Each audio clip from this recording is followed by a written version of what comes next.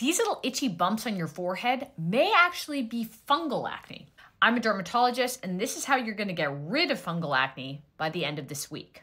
Now, just so we're clear on this, fungal acne is not like normal acne. It doesn't respond to typical acne medications.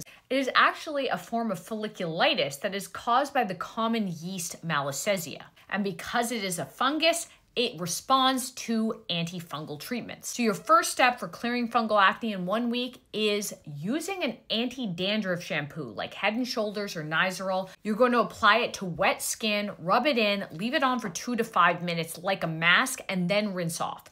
The ingredient you're going to look for in your anti-dandruff shampoo is either zinc pyrithione or ketoconazole.